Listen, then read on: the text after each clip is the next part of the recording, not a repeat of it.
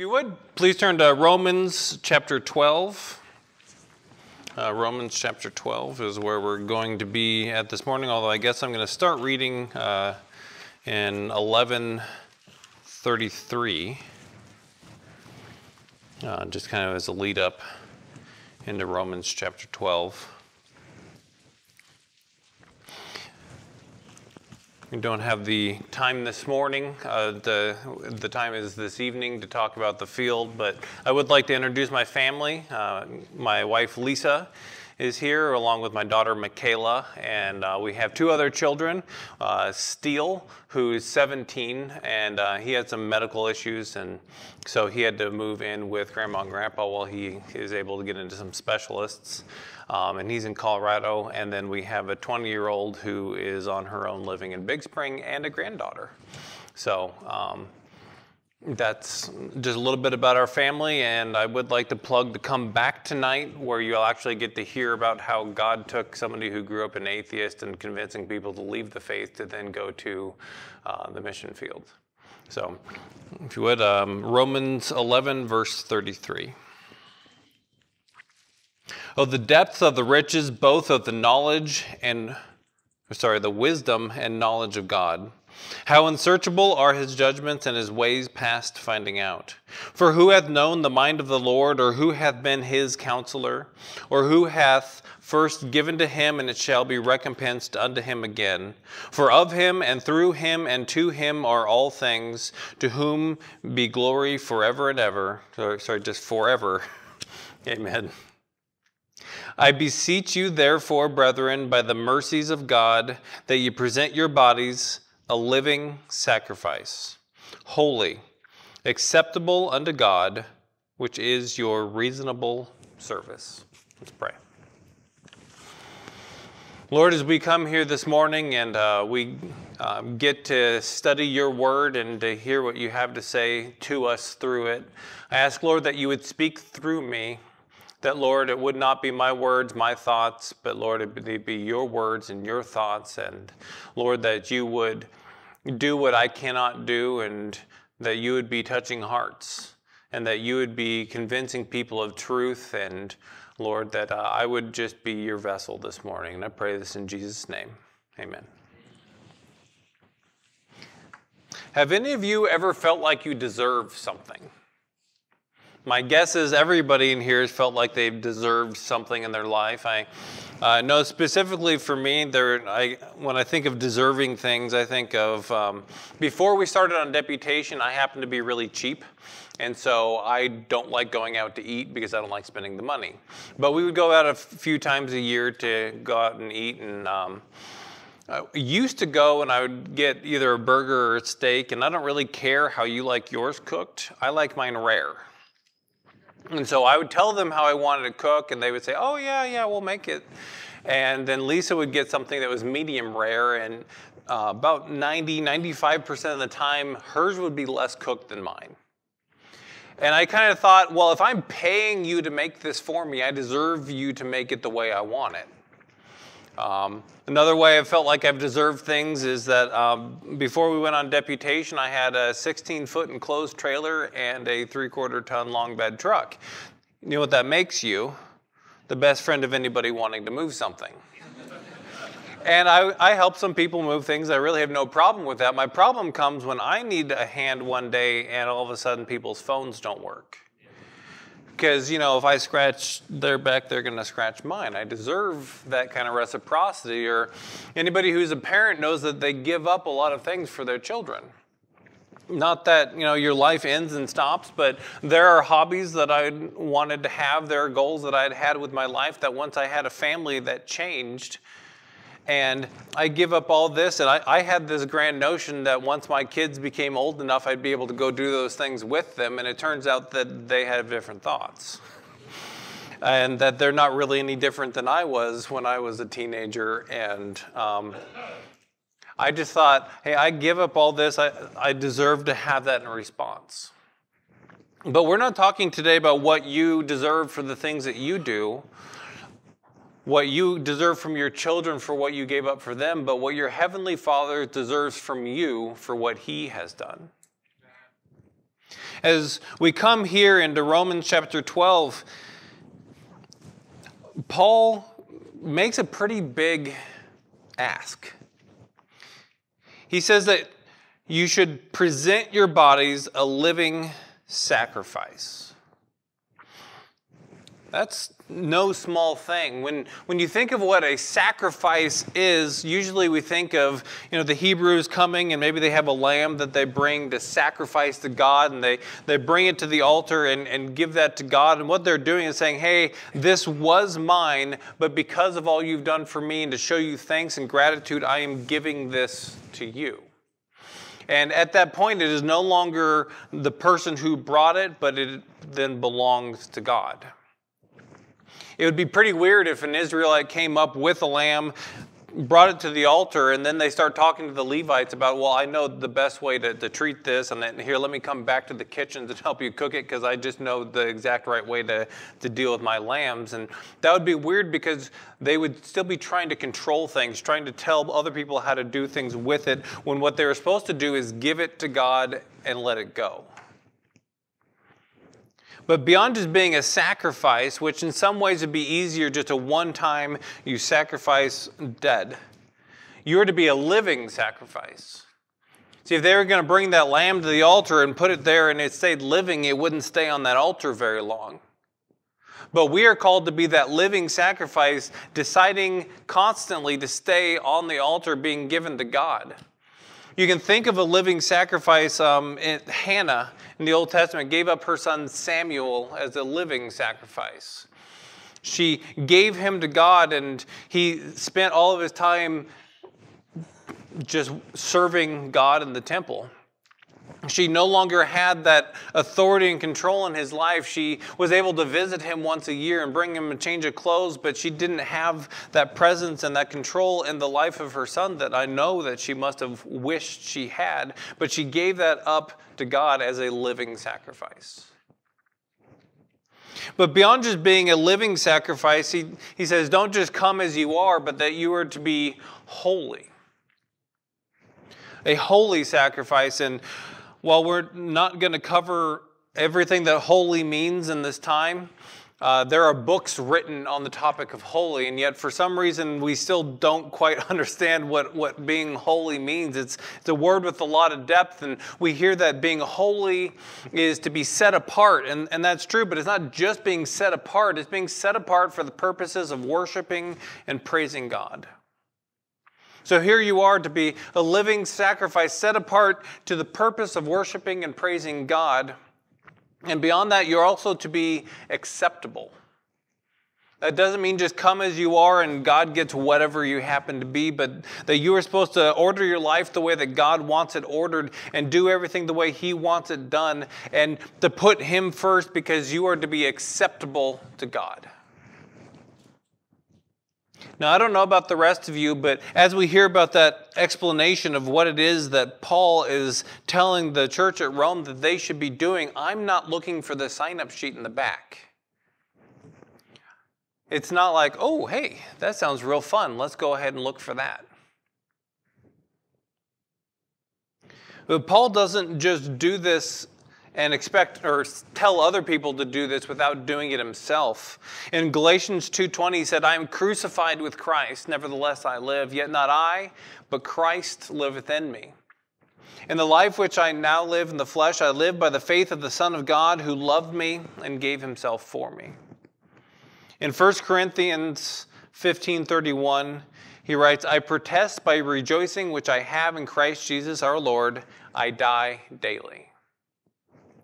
It's not something he just wants other people to do, and he does not do himself.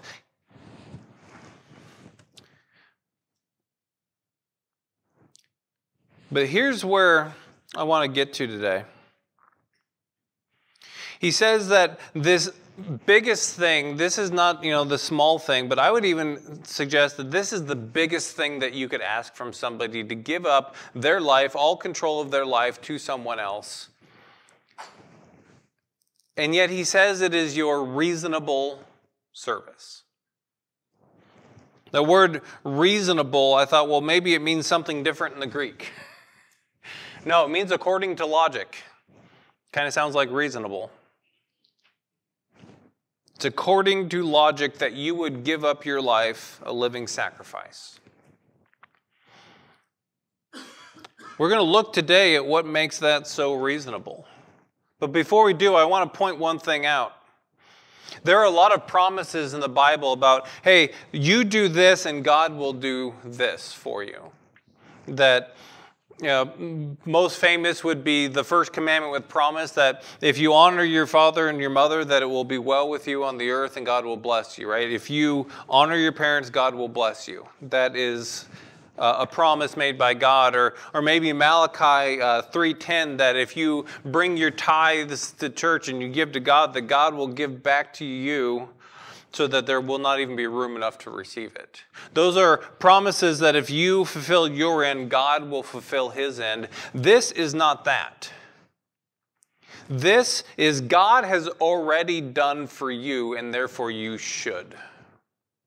He deserves, based on what he has already done from you, that you would present your bodies a living sacrifice, holy and acceptable unto him. So what could possibly he have done to make it reasonable for you to give up yourself, which in the Western culture and the individualistic society that we have today sounds like the worst thing you could possibly do? Well, we're going to go over a few of them, and I'm sure that we could go for longer, but there is a time limit to preaching and people's attention. But I'm going to start with, he has created you. Beyond just creating you, he has created all things. In John 1:1-3, he says, in the beginning was the Word, and the Word was with God, and the Word was God. The same was in the beginning with God. All things were made by him, and without him was not anything made that was made. There would be no existence without God. There would be no chance for you to have any joy, any love, any peace, any contentment and fulfillment in your life if God had not created us all in the first place. I grew up an atheist, and I had a really hard time dealing with the evidence that we must have been created. That you can't look at this world that we live in and say, hey, it could possibly have happened by chance. And so this last fall, I was really struck by an article that I just saw the headline for it to click on it, and it said, the scientists have come up with a new law of nature. And I thought that's a little weird at this point. And it caught my attention, and I was getting my PhD in physics when I got saved, and so I wanted to read into this. And when I read what the new law was, I was really taken aback, because this new law said that there was a law of increasing information. Now, if anybody has ever taken high school physics, you know the second law of thermodynamics, that all things tend towards chaos. Yeah, that's considered the most unimpeachable law of all of physical laws, that if you come up against the second law of thermodynamics, turn around because you went the wrong direction. And yet here they are saying there's a law of increasing information that goes directly against the second law of thermodynamics, and I'm just like, why? So I kept reading on the article, and basically this is what they said: we shouldn't be here and we know it. And because I reject God is the reason, there has to be another law to say why we are here. Without God creating all things, you would not even exist in the first place. And as an atheist, I rejected God mainly because I didn't want there to be a Lord over my life. And I knew if there was a God who created all things, that he had the right to be the Lord over my life. Without knowing it, I agreed with the 4 and 20 elders in Revelation 4:20 when they said, "Thou art worthy, O Lord, to receive glory and honor and power, for thou hast created all things, and for thy pleasure they are and were created." Amen. As far as I'm concerned, the fact that he has created you and you owe your existence to him makes it reasonable that you would present your bodies a living sacrifice. But there's so much more. See, I had a Sunday school teacher that, and this was an adult Sunday school class, but he always liked to use the example of a robot that he imagined he could create. And he built it from the ground up, and he wanted it to go to the fridge and get him a drink while he was sitting down watching the game because he's too lazy to get up and get it himself. So he says, hey, if I've made this robot and I tell it to go get me a drink and it goes that way instead, I'm probably going to work on it. I might calibrate a sensor and try again. And then when it just sputters out in front of me, I'll work on the programming. And, time after time, I'll try to make it work. But eventually, if it doesn't go to the fridge and get me a drink, I'm going to have a therapy session with a sledgehammer. And there will be no more robot. Well, see, God has created you, but more than just creating you because he wanted there to be something, he created you for the purpose of having a relationship with you. He wants those who choose to love him and serve him. And yet he saw that all of his creation and all of mankind who he created to have that relationship with them, that they had turned away from him and gone away from him. He saw that their righteousness was nothing but filthy rags. No matter how much that they might try to be worthy of him, they never could be. That their sin made it so that they could not be together anymore. And instead of taking the therapy session with the sledgehammer, instead he left the perfection of his home in heaven to come down to this earth, to be one of us. So as you read through your Bible, sometimes it's good to remember the context of what you're reading. And I'm thinking specifically of Isaiah 53. Hopefully we're all familiar with Isaiah 53 and the suffering servant and saying, when Christ comes, the suffering that he will have. But it's good to keep in mind as you're reading that was written about 750 years before Christ came. You're not reading about somebody who said this is what happened when Christ came, but you have concrete proof that God knew before he came everything that he was going to go through when he came down here, and yet he loved you enough to do it anyhow. When you read that he was wounded for our transgressions and he was bruised for our iniquities, and the chastisement of our peace was upon him, and with his stripes we are healed. That's not something to just go past, but to know that he understood everything he would have to do for you, and yet he came anyway. When you read in John 19, and it says, then Pilate therefore took Jesus and scourged him. Don't just read on, but think about what that meant to be scourged. It wasn't just a bullwhip and it cracked and lacerated, but instead it would have in the end of it sharp pieces of bone or pottery. And when they would go and it would hit, it would stick in the flesh and then they would rip it out. And as they go over and over again, hitting the flesh and ripping it out, it wasn't uncommon for the intestines to come out the back of someone who is scourged. Think about what Christ went through for love of you. And then they took, the soldiers plaited a crown of thorns and put it on his head. And you've seen the depictions of the crown of thorns on the head, and they're pretty accurate because the thorny bushes in Palestine had thorns that were about that long. And as they put it about his head, they said that they beat him over the head, and this crowny thorn would have then stuck in and popped out in other places as it hits the skull. And they put on him a purple robe and said, "Hail, King of the Jews." Now, the physical torture that he went through is one thing, but to be the God of the universe who loved these people so much that he left perfection to come down and heal them, and yet they mock him.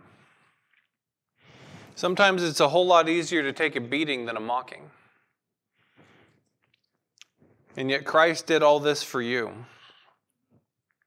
And he didn't have to sit there and take it. He didn't have to come in the first place. And in Matthew 26:53, he tells his disciples, "Thinkest thou that I cannot now pray to my Father, and he shall presently give me more than 12 legions of angels?" He didn't have to stay there, but because he loved you, he took that. He was tortured, mocked, and beaten. And then he died for you. In Romans 5:6-8, it says, "For when we were yet without strength, in due time Christ died for the ungodly. For scarcely for a righteous man will one die, yet peradventure for a good man some would even dare to die. But God commended his love towards us, in that while we were yet sinners, Christ died for us." And when he died for you on that cross, he took the penalty that you could never pay for your sins, making it so that you did not have to spend an eternity in hell paying the price for your sins. But God did not just want to save you from hell. God created you for a relationship with you. He wants to be with you. So he didn't just stop at saving you from hell, but just paying a penalty you could never pay. He wants to live with you forever in heaven. And so when he rose again the third day, defeating death, hell, and the grave, he did that so that he could spend an eternity in heaven with you. Because he loves you. In 1 Thessalonians 4:14 says, "For if we believe that Jesus died and rose again, even so them also which sleep in Jesus Christ will God bring with them." 1 Corinthians 15:20-22. "But now is Christ risen from the dead and become the first fruits of them that slept. For since by man came death, by man came also the resurrection of the dead. For as in Adam all die, even so in Christ shall all be made alive." You have earned none of this. It's cost you nothing, and yet it cost him everything. But God still loved you yet more. Beyond just creating you, and then when he sees that you have fallen, he came down to you and was tortured, mocked, beaten, died. He rose for you to make a place for you in heaven that you could spend eternity with him. But he loves you so much that he doesn't even want you to worry that you might get there. He doesn't want you to worry that you might lose that salvation, but instead he has secured you in your salvation.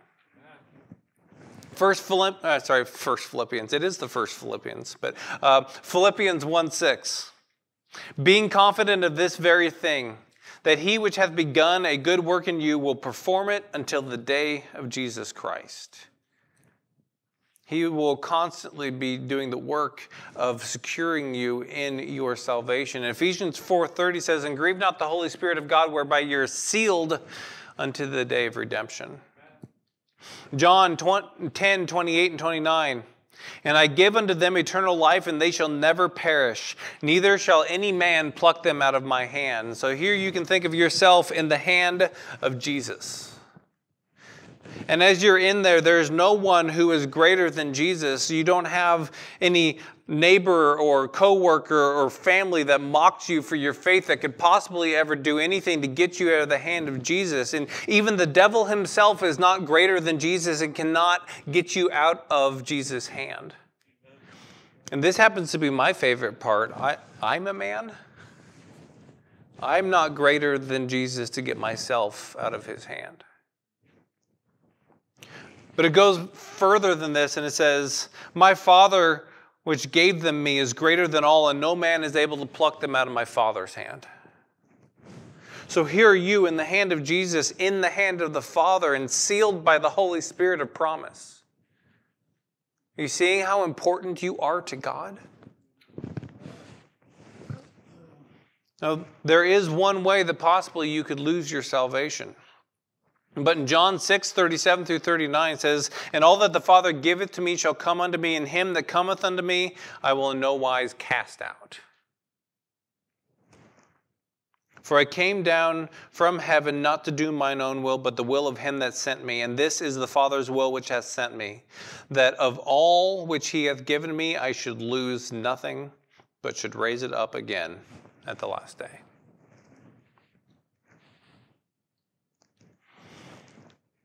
This is kind of where I start feeling like a bad used car salesman and say, but wait, there's more.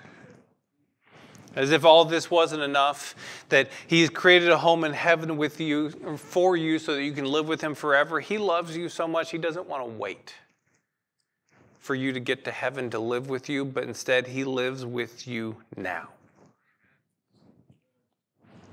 1 Corinthians 6:19-20, what? Know ye not that your body is the temple of the Holy Ghost, which is in you, which ye have of God, and ye are not your own, for ye are bought with a price. Therefore glorify God in your body and in your spirit, which are God's.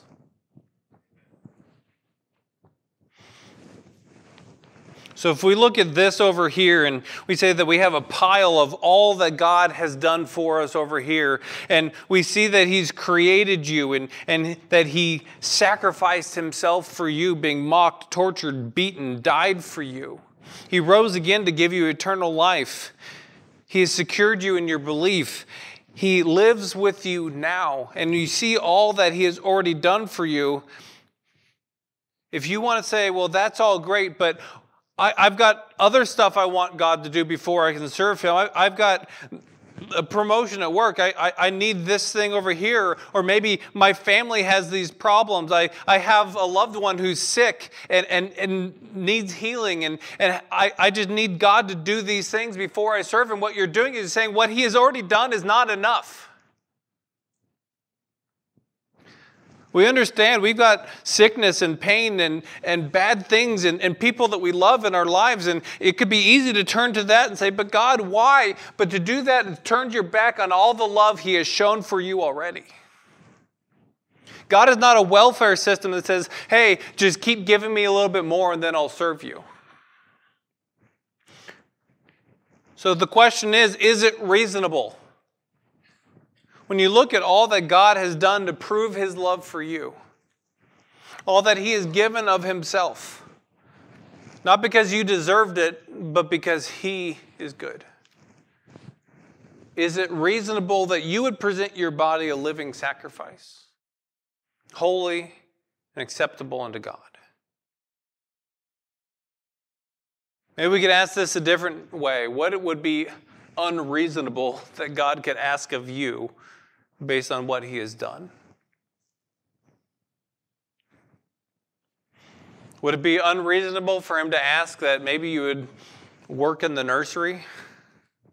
I have no idea what problems are in this church, but I know in churches across the country, they're begging people to work in the nursery. It would be unreasonable for you to serve in some way like that. I was at a church in Kentucky, and I was talking to a man out in the foyer, and he said, oh, sorry, I've got to go. I'm in the nursery. And this man was going and working in the nursery.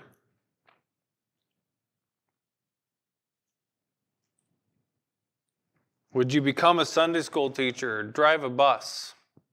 Would that be unreasonable that God would ask you to do something like that? Could it be unreasonable that He would ask you to talk to your family about Him? Coworkers, neighbors, strangers? Could that possibly be unreasonable?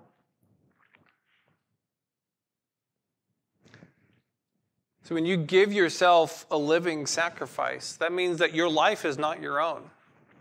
There's so many people that go out and they say, well, God never said I couldn't do this, so I'm going to. You know what that means? They're living for themselves, not for the one who gave Himself for them.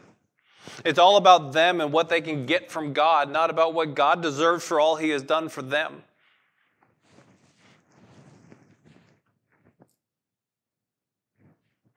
Just because God didn't say you can't doesn't mean that you don't know what God desires from you. How you can be a better witness and testimony for others. How you can maybe put your brother ahead of yourself and know that, well, while it might be legal for me to do this thing, I have somebody over here I know that struggles with it, and so I won't touch it. Why? Because of all that God did for you. Because you love Him for it.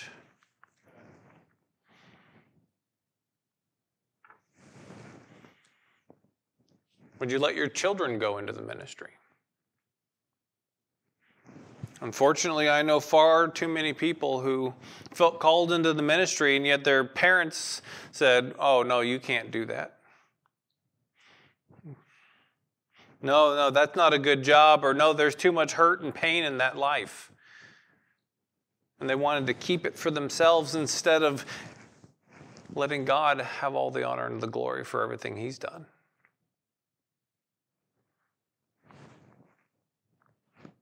Many people going to the mission field today that I know that are doing it outside of the will of their family. But for every one that I know that went, I bet you there are at least 3 that never made it because they didn't have the support. What about you? Would you go into the ministry? So as we started deputation, we thought we were going to be the old people on deputation.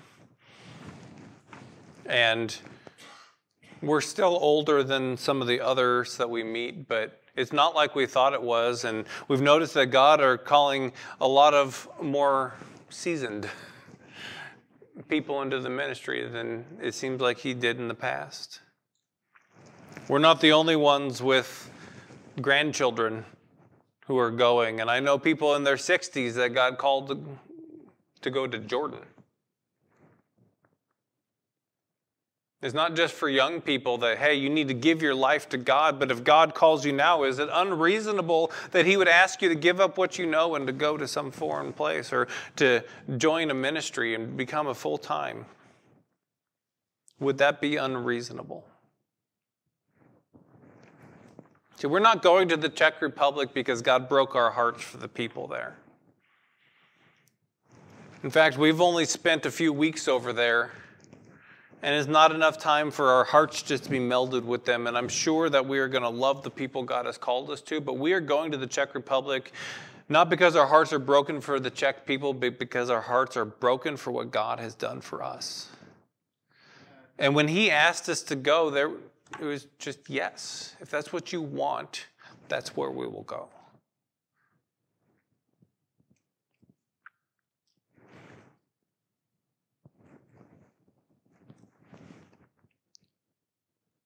I'll end up with this. In 2 Corinthians 5:14 and 15, Paul writes, "For the love of Christ constraineth us, because we thus judge, that if one died for all, then we're all dead. And that He died for all, that they which live should not henceforth live unto themselves, but unto Him which died for them and rose again." So the question you need to answer here today is it reasonable that you would present your body a living sacrifice, holy, acceptable unto Him? Is that reasonable? Based on everything that God has done for you, are you going to keep living for yourself, or are you going to live for Him? Maybe you've been here for a while and you've heard the gospel message before that God so loved you that He came down to earth and paid a penalty that you could never pay. And yet you haven't accepted that yet. Hopefully, if you're here this morning and you have not accepted Christ as your Savior and you see how much He loved you, then maybe you will give yourself to Him. Maybe there are those here today who you've accepted His gift, but you have not given yourself back in response. Would you do that? We come to preach on missions, but really the only thing that you can ever possibly do is say, God, my life is yours to do with as you will. I'm not my own, but I've been bought with a price. That's what the Galatian churches did when they gave to help out the ministry in Jerusalem when they had a famine. They gave above what, Paul really even thought that they could, and said, hey, this is too much. And And they said, no, you have to take it because by the grace of God we gave it. And this is what Paul said. The reason that they were able to do that is because they gave themselves to God first. That's what we're talking about. Because he has given you everything. And I do mean everything. Life, eternal life, forgiveness. Will you give yourself back in return? Or are you just hoarding your life for you? For what you desire, for what you see? I want my grandkids to do this. Or are they all God's? It's your choice. But I ask you, is it reasonable? Lord, we thank you for how much love you've shown to us. And Lord, we think of love in such different terms today than this word means in your word. And Lord, it's not just about some feeling and some gratitude, but Lord, when we see your love, it is a demonstration of how much you care for us by the sacrifice you have made for us. That you don't just have words of love, but you have actions of love. And you've asked us in response that you would act in love to you. And so, Lord, I ask that you would just convince people of this truth, and that people in this church would give themselves to you. And Lord, I know if they do that, number one, they will never be sorry that they did, but number two, it will be amazing to see what you would do through them. I pray this in Jesus' name. Amen.